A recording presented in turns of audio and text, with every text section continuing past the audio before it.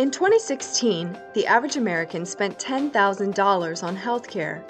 According to publichealth.org, roughly half of the country's population has been diagnosed with a chronic illness, including heart disease, cancer, diabetes, AIDS, or other conditions classified by the medical community as preventable.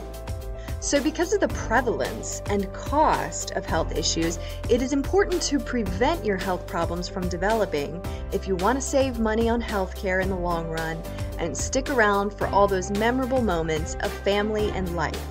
If you have persistent symptoms, for example, depression, headaches, or fatigue, it may indicate some other issue is going on. Don't wait until it's too late. People often expect the worst, but the truth is many issues have treatments that can set you on the road to health in no time.